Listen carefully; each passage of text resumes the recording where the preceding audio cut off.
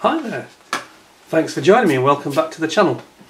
Well, we recently did a couple of videos where we compared old kits and new kits of the same aircraft, and it was obviously the first one was the Phantom, the Matchbox from '75 versus the 2018 Airfix, and then we did the same thing with the Wellington Bomber recently, '75 again, versus one from Airfix that again was about 2017, 2018, and it was really interesting to see the differences and also the similarities, and a lot of people have contacted me and said how much they've enjoyed them. So I thought, okay, there's clearly a demand to see some of these old kits, and I thought we'd do it again. Now today something different, so we're going to go one step further still. We're going to have 3 generations, not 2. We're going to have the 1969 Airfix Harrier, it's the GR1. The 1973, even earlier version of a Matchbox kit from the very first generation, with a first generation box, the Harrier HS Mark 1 as they call it then. And then we're going to have right bang up to date with the Airfix latest tooling, Harrier GR1, but of the same era. You know, so these are basically all depicting a plane from the same era in the Royal Air Force, but rapidly jumping across the generations in terms of technology of tooling. And obviously the latest one is, let me see, that's 51 years between these two. 51 years, and then there's, what was that, 48 years? I'm losing track. A lot of years, okay? So I think it'd be very interesting to have a look at all 3 of them. Now, I bought this old Airfix. It's an exception because I didn't like Airfix in the day, especially before mid-late 70s. I thought they were fairly awful. They did a good range and they had a great artwork, great ideas, but they just weren't very good at the execution in terms of the moulding. So I used to avoid them, but I bought this as a bit of a collector's item. So it's the Harrier. I'm going to bring you in.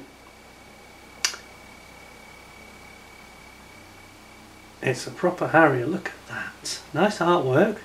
So it shows like a dispersal area typical of what would be seen in, like, you know, Germany or somewhere like that. And it's doing a bit of a vertical takeoff in a clearing, and you've got, you know, some of the RAF vehicles around. Looks quite good. So look inside the box. I'm going to be very gentle with this because it's very, very old, obviously. Right on the side, it's got 1 or 2 other options. It's got the Bronco. We've got the Avenger, which is the dive bomber from World War II and the Americans. They're also offering the Mitsubishi Zero here, and also from Vietnam, coming a bit more up to date for them, the Douglas Sky Raider. So again, really quite a good variety of options that they're giving you there. So let's have a proper look at it then. I'll be a little bit gentle here, dealing with something that's quite ancient. It's like opening the Lost Ark. I don't want to get into that again. But first of all, we've got our instructions, which are very, very rudimentary, it has to be said. Very, very simple. A little bit of a description about the development of the Harrier from the Kestrel, obviously. And then it goes immediately, you know, it's just one piece of paper, go straight into the construction. So you basically build the nozzles with the connection here that helps you operate the swivelling nozzle, which is actually very good for a '69 kit. You know, it's got a bit of a functionality there that perhaps you wouldn't really get on other kits, to be honest. So that's nice. We've got a pilot, so that's also quite nice, and it's not a given, even in those days. Although it was a bit more common than it is today, I think. Today it seems to have been a lot of pilot figures seem to have been dropped from a lot of manufacturers.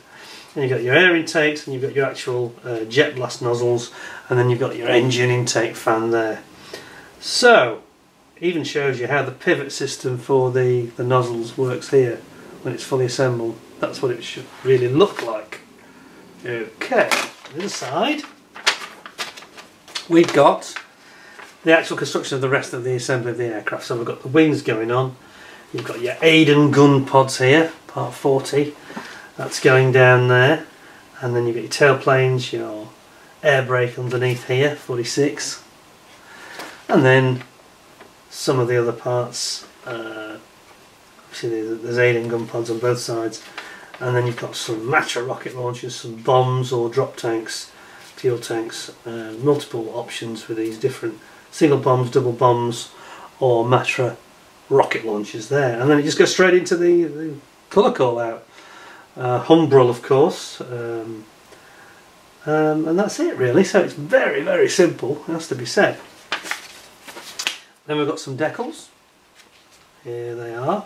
Don't think these are going to work too well if we try them today. I think they are so old, well past their best, let's put it that way. They've gone very yellow, but they still look, the actual printing looks good. It's just the carrier film that seems to be letting it down, I think.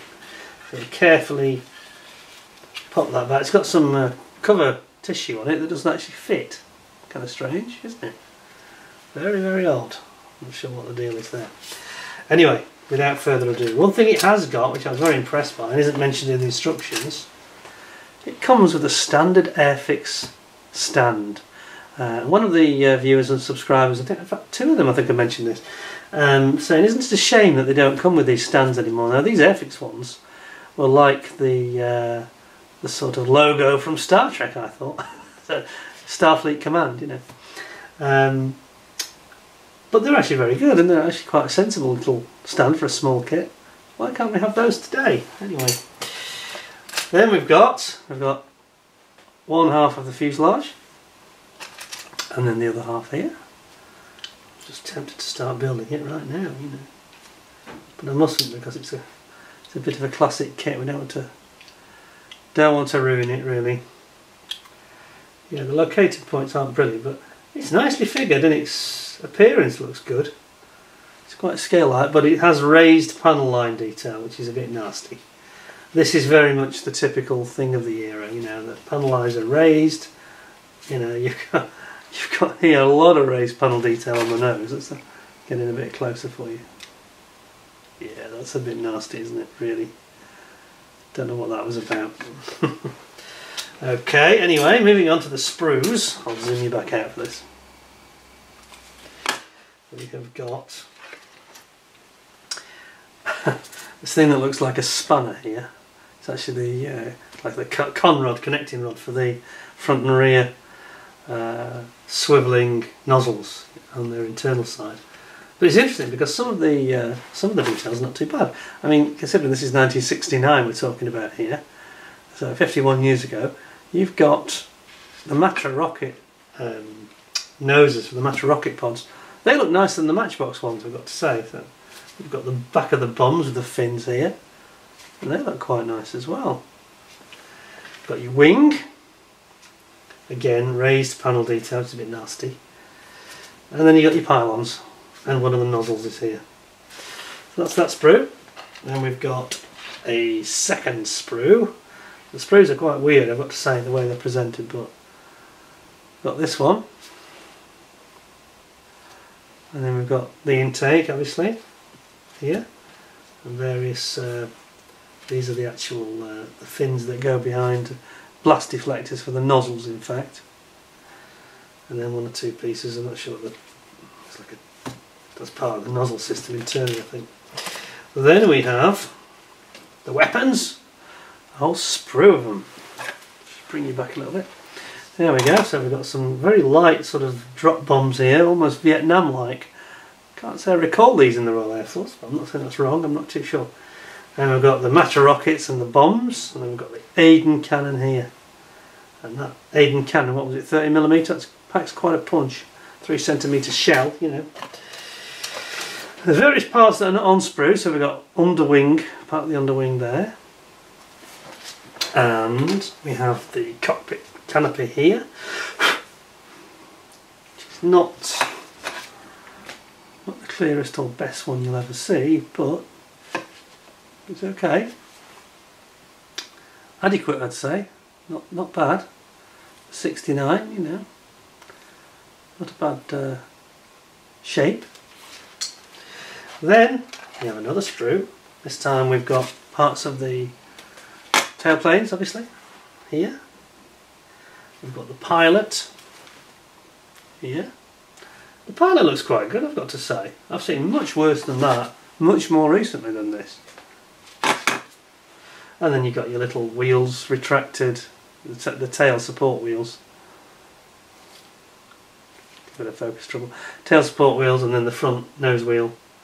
And then you've got your main wheels here, and these are the nozzle washers for the jet nozzles. And of course you've got your fan blade here. And then we just have quite a few loose parts in this one, I'm afraid. The fun of it though is that we can actually assemble them, can't we, and dry fit them anyway. So we have got a wing, again, raised panel lines. Yeah. We've got a drop tank for 2, and they go something like this. There we go, drop tanks.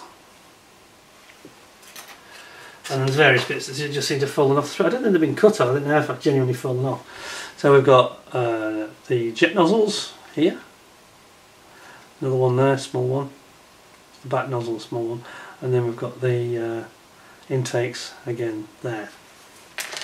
And we've got the back plate for the intake for the Pegasus jet engine. And then just one or two bits that seem to have dropped off onto bombs and things we won't worry about. Oh, there's actually another tissue here. That's interesting. Does that fit the actual decals? Yes. So for some reason we have two. Got a feeling there's 2 kits that got mixed up. That does fit. That does fit the decals. So that's the right tissue. I think the one just been. That's no good. And then we have your complaint form. If you want to complain, you've got damaged parts or missing parts, send it off to Haldane Place in London to Airfix's headquarters in 1969, and that's where you can, a little bit of an advert on the back. Oh, yeah, we've got the air brake as well, I missed. That's the air brake for underneath. So, quite a bit of a trip down memory lane there. It's quite nice, isn't it? It's a shame that there's so many parts off the sprue, but I think that you get that at this age anyway. I don't think that anybody's pulled them off. I think they're just dropped off. I don't think that they're the strongest connection points. I'll gently put them back, and we will move on to the 70s. It's like Back to the Future, isn't it? Here we go. Try and get everything in place without any damage. There we go. It is quite nostalgic looking at this stuff, I've got to say. It's quite good fun. There we go. Harrier instructions, construction kit. 1969. Airfix's first attempt at the Harrier. And there we have it. So, we'll put that one to one side. Bear in mind what we've seen. Raised panel lines. Fairly good figurine. The sort of scaling of it and the shape of it looks quite good. It's just the panel lines that let it down. But other than that, looks alright. Then, now we're getting a bit more sexy now. It's the 1970s. Time for some colour and some drama. So, here we have another one of Roy Huxley's lovely artworks, and it says on the front, Harrier, the world's first vertical short takeoff and landing strike aircraft in the RAF No. 3 Squadron, rises from a West German dispersal forest near Wildenrath, 1972. On the side we have an advert for all the other lovely planes that Matchbox had done in their first issue in the purple range. So we've got the Becoming MiG-29, we've got Hellcat, we've got the Nat, the Red Arrows, and we've got the Mirage 3C. At the end we've got another bit of the artwork. And on the side, this is the original box. This is the way that they first appeared, Matchbox kits. No window box, they were a lift-off lid, as you will see, and we have a representation which is extremely accurate of the way that the model will look when you've finished it, if you don't paint it. Because no painting is necessary. So, let's have a look inside. I think you quite enjoy the box design is something I really used to like. You lift it off, lid comes off, and then on the side we've got more interesting items to look at. We've got a depiction of the display stand, which of course we just talked about. which was very, very common in the 70s, 60s and 70s, but now you don't seem to get any more. Shows how it all goes together. At the end we've got this really nice small parts painting guide. Now later of course they added this to the instructions, but in the early days they used to put it on the end of the box, which is really nice. Then a little bit of international blurb, and then finally it's another painting guide. I think we've just duplicated it. Pretty much duplicated at either end, but not in the same sequence, I've noticed. That's quite interesting. They've done it a different way up. It's not actually identical, interestingly. Anyway, what's in the box then? Here we go. So, starts off with the lovely little Matchbox, M for Matchbox model stand, which is late lamented and very, very much appreciated by most of us, I'm sure. Then we've got your canopy, and it's still on its sprue, which is quite impressive. It's very impressive, you can see it. There we go, still on the sprue.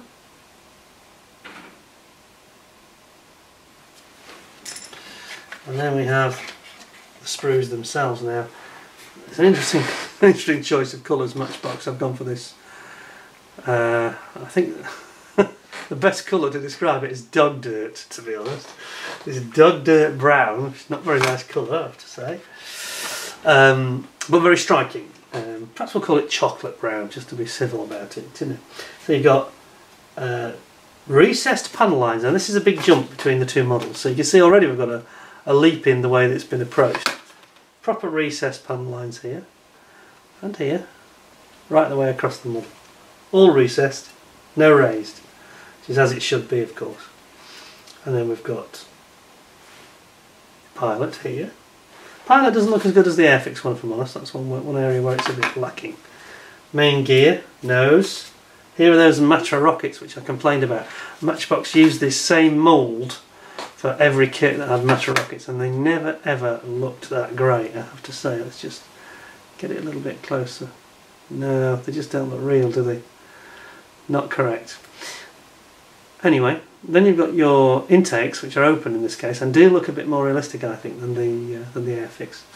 And then you've got your nose wheel, and you've got a couple of washers here that are for the nozzles. Now this doesn't come with the Aiden cannons for some reason on this particular variant. It has these skids underneath instead, so that's a difference. We've got, swing you back a bit. We've got the instructions, which come in this lovely, very colourful, and looks like it was printed yesterday. Absolutely fantastic. This is the purple range, so they always came in purple. But you'll get a lot of these that look a bit discoloured, or they're in black and white only. This is the original, genuine purple range, complete with hot hints how to paint things, how to cut things off the sprue, how to glue them, etc. We've got some decals popping out here. A little bit dull looking, but I bet you that those will actually work okay. Pretty sure he put those in water. I built one of these about 5 years ago, and I painted it as well, and the decals were absolutely fine. So I suspect they'll still work. Kind of rudimentary, and of course this kit comes as it says the Mark 1 Harrier, but the actual option, which it doesn't say on the front of the box, it's also the AV-8A Harrier for the United States Marines service. So that's, if you're in the USA, this is probably a big selling point for this kit actually, and still makes it attractive today, I think. Because the US Marine Corps ran their AV-8s for many, many years, and I think they still even have some. Anyway, so we've got our instructions. Very simple, rudimentary stuff. It's just a very big seat, which I don't think is necessarily to scale or accurate here. That doesn't look right, does it? It's like a couch. It's almost like a, I don't know, some sort of a lazy boy chair. You know what I mean? And then we've got the two sides of the fuselage. It tells you where to cut out the little slots and holes. If you're going to have the stand, for example, and then you produce the nozzles. That's the first thing, getting all the nozzles aligned, getting your pilot in, and then you move on to gluing the two halves together. Then your intakes and your canopy go on, front and rear nose cone, and the rear cone at the back, which covers the parachute. pitot head at the front as well. Then your tail planes go on, and then your wings come on, and your skids, the aforementioned skids. And then finally, and this is very typical of the Matchbox layout of instructions, finally we have the sort of final weapons assembly loadouts and your wheels going on. Now I have to say, actually, when you think about this, that the rationale of the order of build on this is really very, very sensible. And some of you may have seen the Tornado GR4 in 32nd scale I reviewed recently, brand new from Harrier. Nice kit, but stupidly overpriced. But anyway, I'm sure that'll correct itself, because people won't buy it and then it'll drop. But a nice kit. But one thing that was annoying on it, and is not untypical these days, is that the instructions build sequence would have you building up, sticking your front nose wheel on. I think it was in the instruction manual, it's something like stage 4. Absolutely crackers, you know, you're going to knock that off. And it wanted you to put the wheels on, the tyres on stage 5, I think it was. Crazy. And this old 73 Matchbox kit recognises that all those little fiddly bits need to go on at the end. You don't want to put them on at the beginning or middle of the assembly process. That's just crazy. Anyway, moving on. Let's have a dig out what we have further down in here. Now we really have got some chocolate. Okay, we can't call it chocolate. This is chocolate. Yeah. You can see here we've got the wings, which are actually in one piece, which is quite nice in a way, and the tailplanes are in one piece. You've got your Matra rockets here. You've got your stabiliser wheels for the end of the wing here. Here's your nozzles for the jet blast. Very similar to the Airfix, you've got the washers. You've got your fan blade for your Pegasus engine. And you've got some general cluster bombs, I think they are.